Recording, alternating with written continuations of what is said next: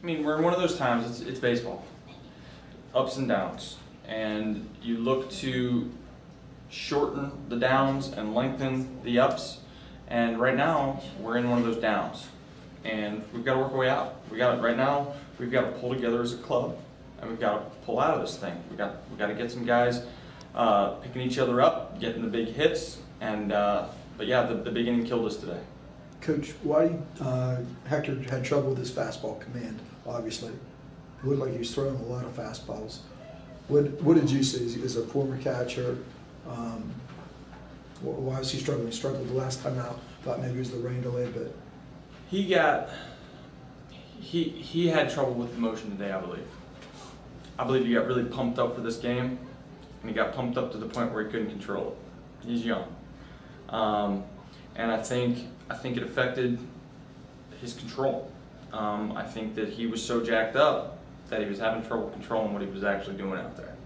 So it's good to see that he's able to get jacked up. Now we just got to get him to be able to control that and pitch with the adrenaline and still be effective.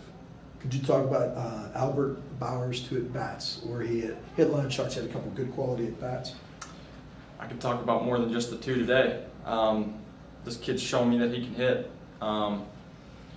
He's going to be a big part of our offense this year, I believe. Coming off his college season, if you've taken a look at his numbers, pretty impressive stuff. And the thing that I really like about him is just his calmness. He's never out of an at-bat. He just has great hand-eye coordination. Fine barrel.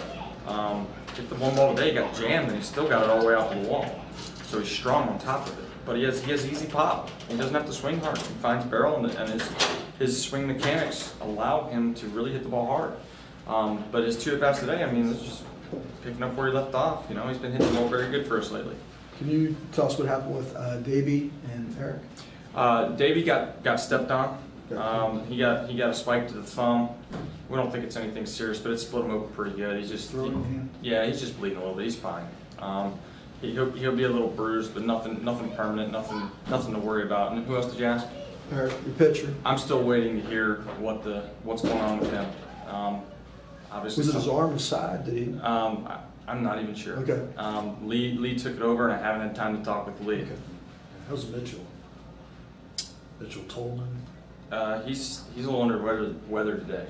I think he ate something bad. He's not feeling good. We let him stay inside today. He showed up this morning early, and he was just not feeling good. So I think he ate something bad. Play with Ty Moore there in the 9th. One out. It's like a shallow routine single there.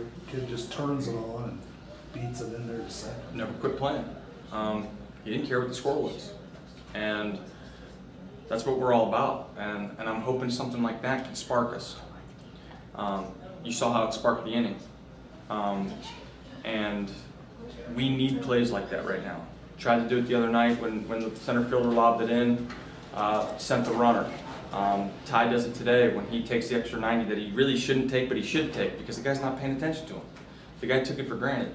And as these guys get more comfortable in this league, there's situations like that to take advantage of all the time. And it's good to see one of the new guys finally doing it. So hopefully he sparks something, loved it, and hopefully he showed how we can do that. If we can start doing that earlier in the game and jumping out and continue to do it the whole game, then we'll be in a good spot. But loved it. He didn't quit. Didn't quit playing. Kind of going off of that's not the first time this team has shown that they're never going to give up even in the bottom of the 9th when they're down. Do you kind of see that as potential for this team to kind of build off of and hopefully get out of this slump? For sure. It's always good to know you guys have a fight. We've had a comeback win this year. We've had a couple times where we tried to come back. We had a game we tied up and went 15 innings. Today we tried to come back. It was just too little too late. But at the same time, it's really good to see the fight, the not quitting. The issue with us is now is how do we get that fight earlier on in the game? How can we get comfortable from the first at bat, not our 4th at bat when it's too late? Sometimes it's easy to try and put those things together when you're down 6 runs. There's no pressure on you.